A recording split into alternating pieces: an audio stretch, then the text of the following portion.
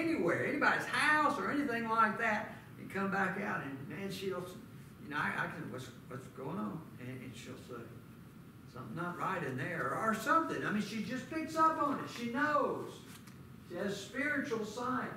They see things that the rest of us often miss completely. Diane and Katie again. Page 35. The perceiver has the special responsibility of having a clear and sound eye with which to detect God's truth. I have to use me as an example because I'm wide open. Y'all know me. I'm wide open. I'm wide open and free.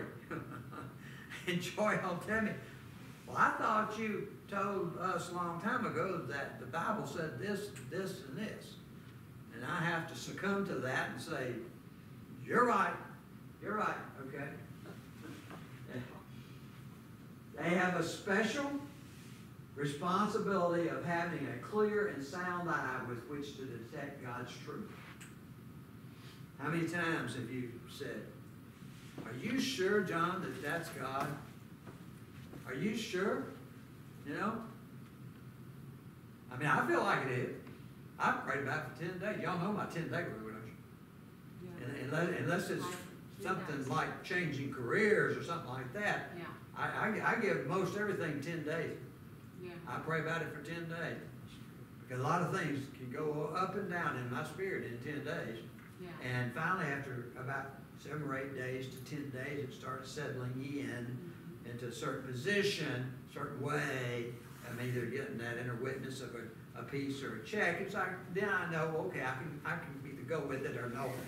At least right now, I don't need to take that step, okay? Of all the members, this is the person who cannot afford pollution or sin in their life. If they do, let me read it as they word it, in his life. If he does, his sight becomes clouded. We're going to look at some characteristics of the perceiver, and they talk about this a little bit again. In their page 55, Discover Your God-Given Gifts, according to Bible scholars, the prominent idea of prophecy in the New Testament is not prediction, not saying what's fixing to come, okay? I mean, you might say, well, I can predict that. Well, you're probably operating by the Spirit through a word of wisdom. Word of wisdom is it predicts the future. It tells what's on the way. Okay. The prominent idea of prophecy in the New Testament is not prediction, but the inspired delivery of, number one, warning or caution, exhortation, instruction, judging, and making manifest the secrets of the heart. Now, you can think I pick on my wife a whole lot during these teachings, I know. But if you think about everything we've said so far, if you think about Joy and how she operates around you, and she's probably more intimate with women than she is with men in this area, okay, for the obvious reasons. But, I mean, she can even tell you sometimes the secrets of your heart. She can see into that, or at least enough to say something that God wants her to say that will help you. Don and Katie again, pages 55 through 70. These are the characteristics of the perceiver. Number one, they quickly and accurately identify good and evil, and they hate evil. Now let me say this, or go back to last week when we talked about these are characteristics of the gifts in the gifts' purity, okay? The gifting in you may not be in a pure state yet. There may be obstacles in your life that keeps the pure characteristics from coming forward. Fear, for example, okay? There might be anything that would keep them from becoming pure. Or maybe there's one characteristic that's real strong in you and another characteristic that's not. It just hasn't reached a place in your life yet where that characteristic is to be developed, okay? But these are the characteristics and their purity. They quickly and accurately identify good and evil, and they hate evil. Have you ever known somebody like that? Okay. They're going to do that. I won't care. I mean, you scrape skin off my arms. I ain't going to do it. All right? You probably got a perceiver on your hand, or you might have. Sees everything as either black or white. There's no gray or indefinite areas. Oh boy, I live with one of these now. You ought to live with one of them. Wow. It's either right or it's wrong. You can't shade, you can't color anything except it's black or white. That's it. It's either right or wrong, you know? Wow. Easily perceives the character of individuals and groups.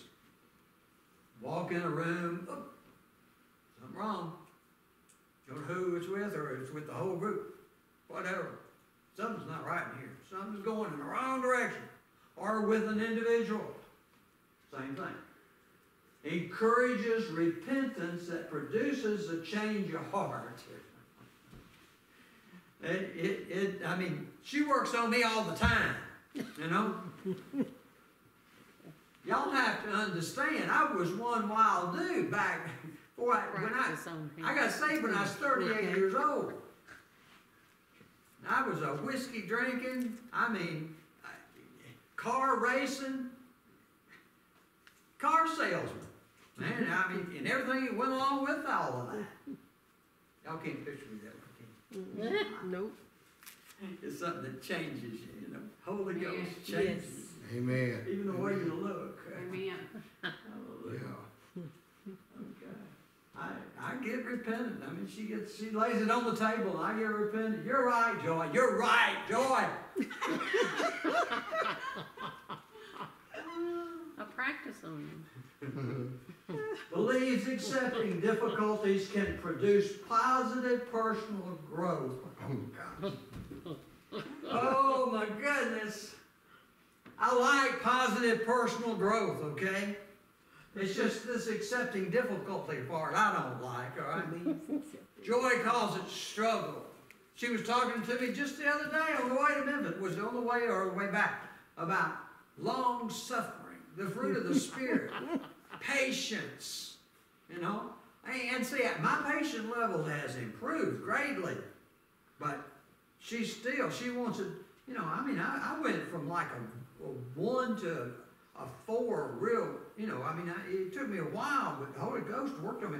I'm up at about a 4 or 5 on a 10-point scale right now. See, she wants me at 10. And I, you know, accepting difficulties. She thinks that if I can just, I mean,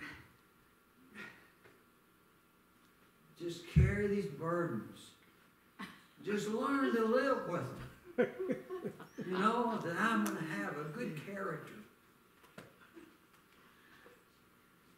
And I just like believing the Bible says, I don't look at all those verses. I pick out the verses about abundant life. Okay.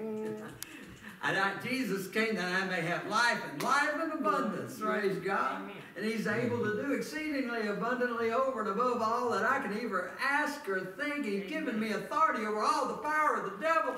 And so nothing by any means can hurt me.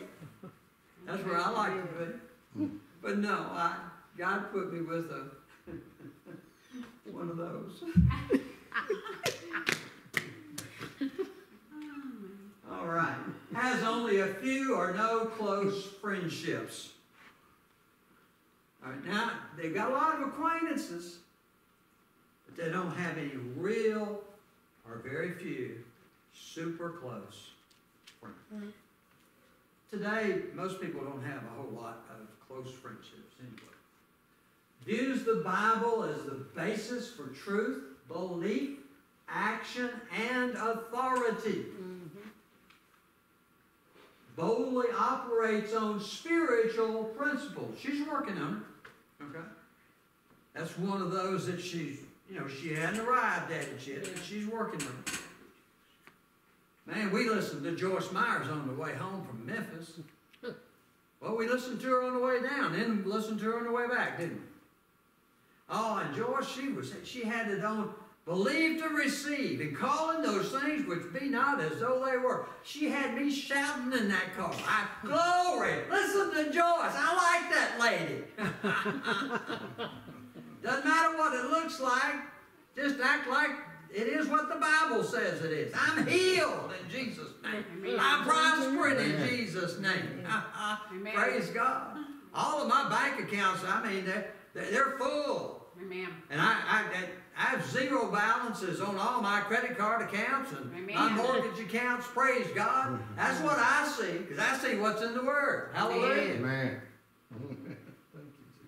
She's working on it. She's working on it. Praise God. Is frank. Doesn't mean as opposed to being Elizabeth or William or anything. No, as frank is open and honest, okay? Is frank, outspoken, and doesn't mince words. Now, that's probably one reason that they don't have many friends, okay? They're going to tell you like it is. Now, see, she's linked up with another gifting that kind of, the two giftings struggle on the inside of her. She's got the compassion gifting as well, see? Well, it's hard for her to be outspoken completely and not mince words with the people when all she can see, I mean, she just wants to cry every time she sees anybody because she sees all the hurt. She sees everything that you're going through. She senses it. She knows it. She wants to help, you know? She says she used to be a fixer, what she called a fixer. She wanted to fix everything with everybody. And I think most perceivers are that way. Okay, I'm going to try to get off of you, babe. So I won't, no, you're fine. I won't speak. Okay. She's a very persuasive speaker. If you've ever listened to her, I mean, she's doing well up here behind the pulpit. I think she's doing that. But I'm talking about one-on-one. She's pretty persuasive, you know. She usually has my attention. And she grieves deeply over the sins of others. And I can agree with that about her. Is eager to see his or her own blind spots and to help others see theirs too. Well, part of that's true about her, the latter part, but the former part, yeah, I think she's working on that as well, okay? But the perceiver, they want to know where they're wrong. They want to see it because they want to change. They want to be, I mean, right where God wants them to be. And if they have to change something in their life, they'll change it. And they want to see other people doing that too. They go to meddling then, see. That's why they don't have any friends. All right. Desires above all else to see God's plan worked out in all situations. Strongly promotes the spiritual growth of groups and individuals. I know in my marriage, she's a plus in that area. I feel like she's a plus in that area in this church. Amen. I don't know if you do. That's your opinion. You know, I mean, you're privileged to think otherwise. But I think she does with individuals and groups. Is called to intercession. Now, this is one that, you know, I mean, I've met perceivers who they just don't have, you know the people that got to pray on. Mm-hmm. You know that. I mean, the people that got to pray on them there's nothing wrong if you don't have to pray on them. Okay? That doesn't mean you don't pray. But if you're called to intercession, if you really got to pray on you, man, you can't wait to get out of that car or truck and get down here with everybody, you know, on Sunday morning or Wednesday night and start praying, moving things around in the Spirit. Using Jesus' name to get the attention of the devil. Whip him of his authority. We have dominion over him. Yeah. Amen. I mean, to do it in prayer realizes that when we're praying, we don't fight flesh and blood.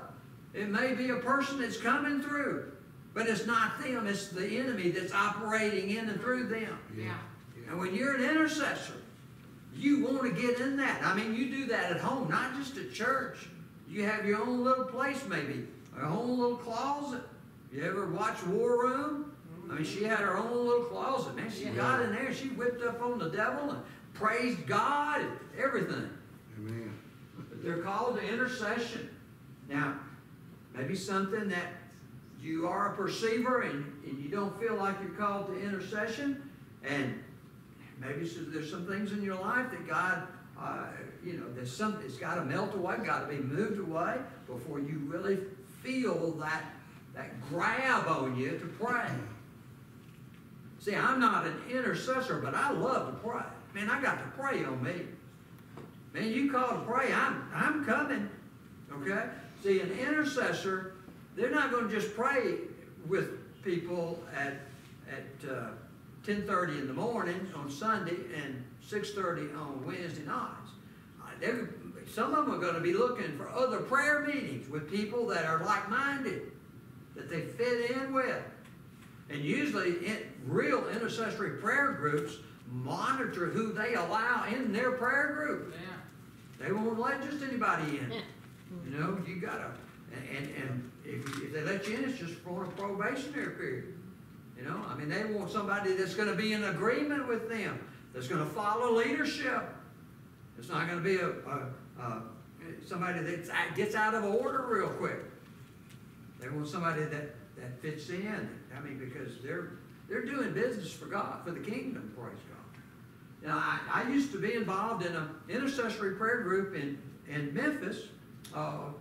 Joy remembers. I mean, I was the only man in probably a 12, 13, 14 group of women. But they let me in. You know? Why?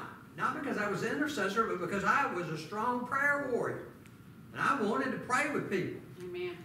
But see, I can pray. I mean, I can get like most of y'all in the room, I can get over in that place of power in the Spirit. Praise God. Hallelujah. But see, when you get in some of these intercessory groups, and that travail comes upon them, you know, and I remember the first time at this little country boy here, he was in the prayer meeting, and man, I was entering in. When it was my turn, I was praying, you know, and I was in agreement with all of them. And then all of a sudden, I hear this wail. This, oh! And I look over in this moment, she's slowly, it had to be supernatural. I don't think you can go down that slow, okay? But she was slowly going down to the floor. I mean, and I can't even go that slow, you know? And by the time she got down to the floor, man, she was just, she was, oh! And it didn't say, I looked around, it didn't bother anybody else. Nobody was looking. Nobody paid any attention to it. And I thought, God, what is wrong with that woman? Then I found out later that travail. That's what they do. You know, if you're in an intercessory prayer group, fortunately we don't have that kind of intercessory prayer group here, but there are some, if you join one, that you would come across that, okay? All right? And when you're watching, you think, that can't be a God. But that woman has been praying. She was a little bit of an older woman. She'd been praying. I mean, she was a pretty powerful prayer warrior. I couldn't begin to say that what she was doing was out of order. I mean, wasn't out of order because nobody else seemed to mind, not even the leader. You know, I mean, they just all just doing their praising and praying. You know? They're called intercession. Sorry, I ran on the rabbit trail on that. Say that's okay. It's okay. Okay, the receiver feels the need to verbalize or dramatize what he or she sees.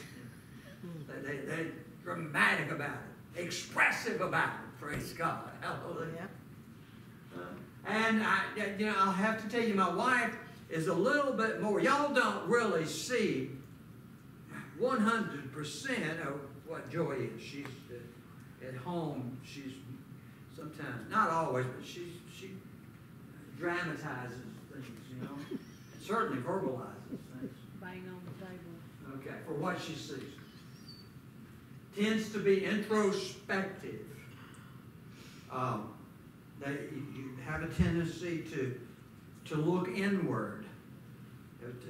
have a tendency to, at times when God is talking to you, to be quiet.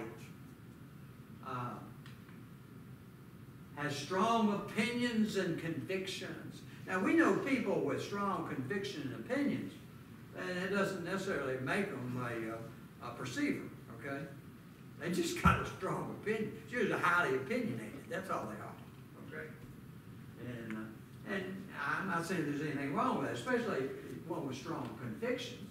I mean, there are people with strong convictions that I think they're being a little legalistic, but that's not for me to judge, you know? I mean, I'm not living their life. Has strict personal standards, you know? I mean, they live a certain way, they walk a certain way, they dress a certain way. They have, you know, things, the yard is cut, you know, routinely and edged and things like that. I mean, they take care of things, okay? And it just seems to be one of them. Desires to be obedient to God. Now, this is what Don and Katie wrote. At all costs. I mean, if they lose a friend, if somebody doesn't understand them, if they get persecuted. I mean, and persecution doesn't mean that you get thrown in jail and whipped. I mean, you can be persecuted just in your own group of peers, you know. I mean, people all of a sudden just kind of, you know, talking behind your back and whatever. But they desire to be obedient to God at all costs. Now, I'm going to go real quickly. Oh, we still got 10 more minutes, right? Don and Katie again. Problems of the perceiver. The perceiver tends to be judgmental and blunt, okay? Now, when mixed with another compassion gifting, see how another gifting will kind of change the characteristics of one gifting. Joy's not judgmental, and except for me, I don't think she's blunt to anybody, is she? You know. Forgets to praise partial progress due to goal consciousness. Now, I'm this way.